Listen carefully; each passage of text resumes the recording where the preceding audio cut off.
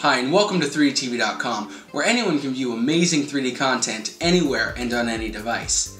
Today I'm going to show you just how easy it is to watch 3D content. It's simple and you only need to do it once because we'll remember your settings.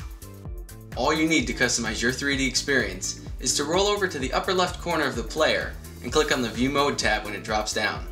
The View Mode tab lets you choose the 3D function that is just right for you.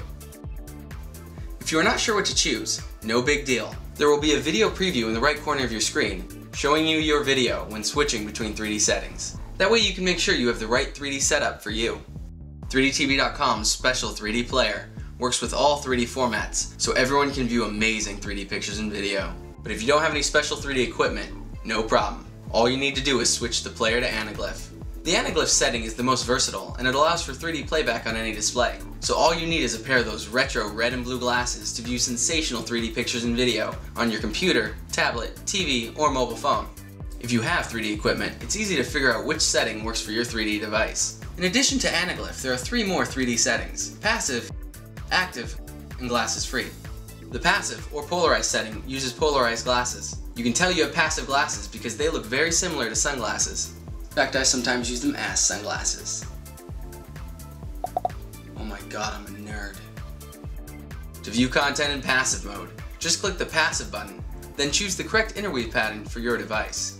The next setting is for active shutter devices. An easy way to identify active shutter devices is by their glasses. Active shutter glasses tend to be larger and require batteries. Finally, there is the glasses free option. This allows for 3D playback on glasses free devices like the Nintendo 3DS. And if you want to just watch in regular 2D, you can find the 2D setting here as well. Now that you're watching in 3D, we have some additional fine-tuning features so you can perfect your viewing experience. In the bottom right of the player, there's a button with a little glasses icon. This lets you switch between left and right eye dominancy for a more custom and comfortable 3D experience. Next to that is a 2D button, which allows for you to toggle between 2D and 3D. And in the far right is the full screen button. Above is the quality button, which lets you change the resolution for faster playback or higher definition. But the adjust depth bar has to be my favorite. By sliding the toggle, you're able to control the 3D depth of the video. Now that's cool. After you choose the settings that are just right for you, just click the return to player button and enjoy watching in 3D.